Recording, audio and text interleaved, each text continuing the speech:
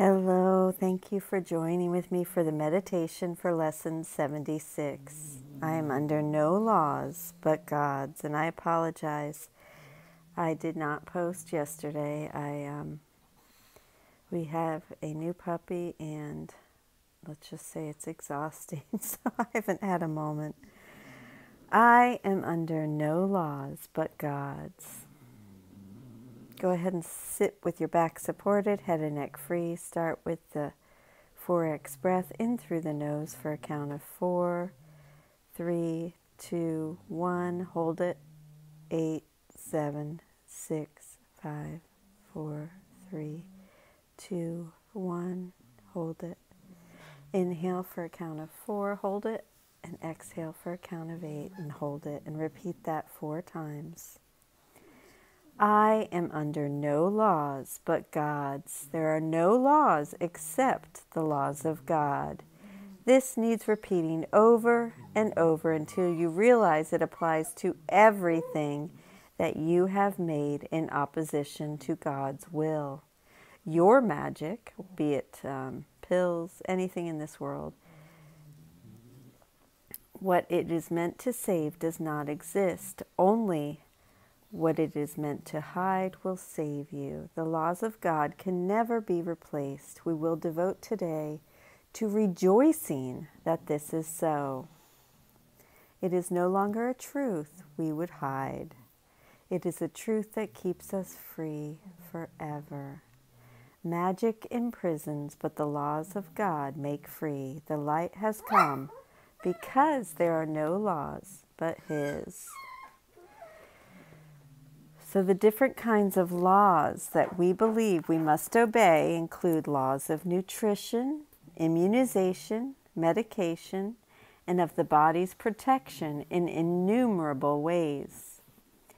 Think further. You believe in the laws of friendship, of good relationships, and reciprocity.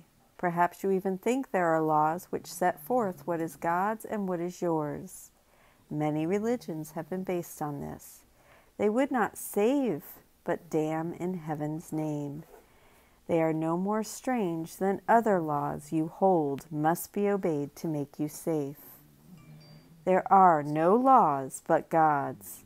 Dismiss all foolish, magical beliefs today and hold your mind in silent readiness to hear the voice that speaks the truth to you. You will be listening to one who says there is no loss, not laws, L-A-W-S, but no loss, L-O-S-S, under the laws of God. Payment is neither given nor received. Exchange cannot be made. There are no substitutes, and nothing is replaced by something else. God's laws, forever give and never take. Realize how foolish are the laws you thought upheld the world you thought you saw. Hear Him who tells you how foolish these laws are. Then listen further. He will tell you more about the love your Father has for you, about the endless joy He offers you, about His yearning for His only Son, created as His channel for creation, denied to Him by His belief in hell. Let us today open God's channels and let His will extend through us to Him. Thus is creation endlessly increased. His voice will speak of this to us as well as of the joys of heaven, which His laws keep limitless forever. I am under no laws but God's.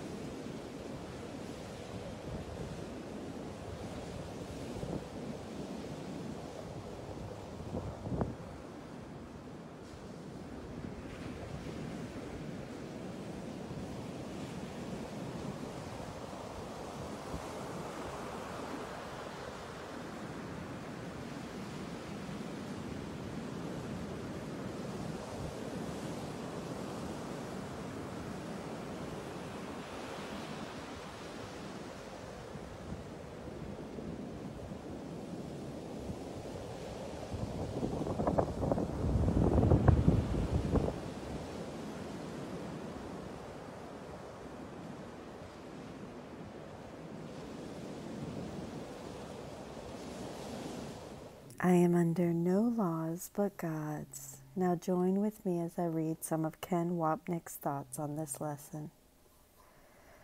It was well over 20 years ago that questions asked about this particular lesson led me to speak about the two levels on which A Course in Miracles was written.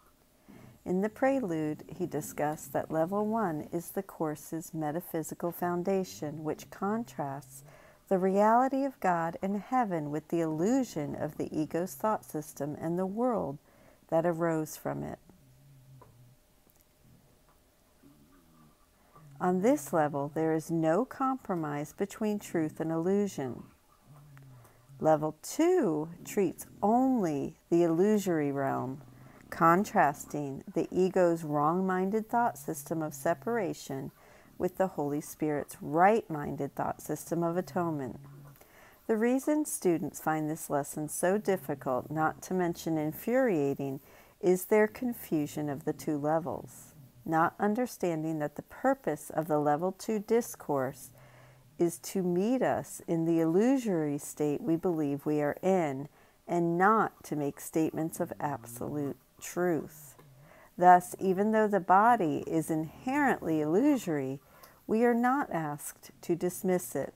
Quite the contrary, we are asked to pay careful attention to it and its place in our special relationships, for these become the classrooms in which we learn the Holy Spirit's lessons of forgiveness. From this perspective, we can see how Jesus pokes fun at the body, more importantly, at our use of it. You may recall Jesus' statement that it is practically impossible to deny our physical experience in this world, and that's from chapter 2. Therefore, he is not asking us in this lesson to deny our bodies by not taking medicine, let alone not eating, breathing, spending money, etc., getting puppies, yada yada. Rather, Jesus presents a vision of what it is like to be in the real world without the belief in bodies. A passage in the Attainment of the Real World highlights the complete absence of separation that characterizes this advanced state of mind. And I'm going to read this from chapter 13, section 7, part 1, or paragraph 1, I'm sorry. The real world has no buildings, and there are no streets where people walk alone and separate. There are no stores where people buy an endless list of things they do not need. It is not lit with artificial light, and night comes not upon it. There is no day that brightens and grows dim. There is no loss. Nothing is there but shines and shines forever. And that is the real world. And it's not describing a physical place, but the healed mind in which the thought of separation has been undone. In that state, the holy instant wherein we have accepted the atonement for ourselves, there is no longer a body, okay? Therefore, if there is not a body, there can be no laws to govern it. That is the point here. Jesus is not making fun of us, nor again challenging us to give up our beliefs in the necessity for medicine, food, or relationships. He simply reminds us that what we believe in is not really there. This new understanding enables us no longer to take our physical and psychological experiences in the world as seriously. Sorry, I'm so sorry. He simply reminds us that what we believe in is not really there. This new understanding enables us no longer to take our physical and psychological experiences in the world as seriously as we once did, reflecting our having learned not to take the tiny, mad idea of separation seriously either. Once again, this is not meant to be a statement in which Jesus is pressuring us to give up our belief in the body. In fact, he says in the text, and this is from chapter 20, section 7, your question should not be, how can I see my brother without the body? Ask only, do I really wish to see him sinless?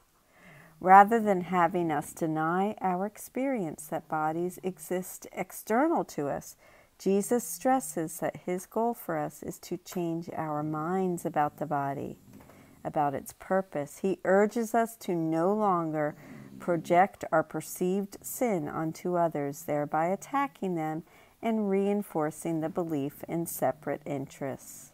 Forgiveness, the message of A Course in Miracles, rests on the simple premise that our interests are one. I am under no laws but God's. We will repeat this dedication as often as possible today, at least 4 or 5 times an hour, as well as in response to any temptation to experience ourselves as subject to other laws throughout the day. This is our statement of freedom from all danger and all tyranny. It is our acknowledgement that God is our Father and that His Son is saved. The acceptance of the atonement. Jesus is asking us to strengthen our resolve to accept this acceptance throughout the day, at least every 12 to 15 minutes. Thus, we seek to remember as often as we can, and especially when tempted, to believe in the ego's laws of scarcity and deprivation, of specialness and loss, that there is no will but God's, no laws but His.